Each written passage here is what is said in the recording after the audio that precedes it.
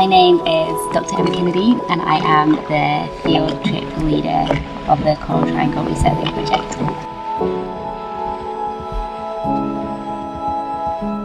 So the mission of our team is to resurvey reefs right around the world, but we're looking for reefs that are still healthy, that might be important for reseeding and repopulating damaged reefs in future.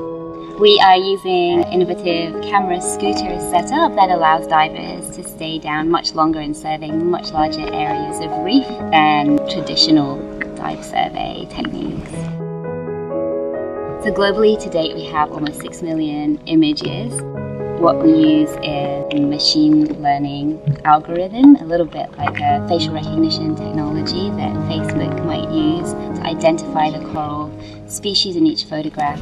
It is saying that basically it thinks that that is a branching arborescent acropora. So I'm really happy with that, and if I was training this machine and I saw that, I would confirm. What's exciting is that the technology can process hundreds of thousands of images in a short space of time compared to what a marine scientist could achieve. So we've recently experienced a mass global bleaching event right around the world that's damaged reefs all over the planet.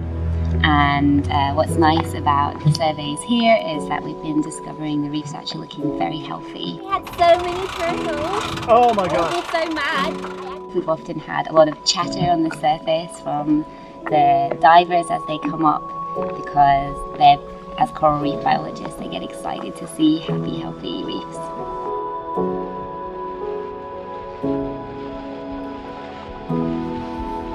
But it's nice to go to a good coral reef. What do you reckon, Emma?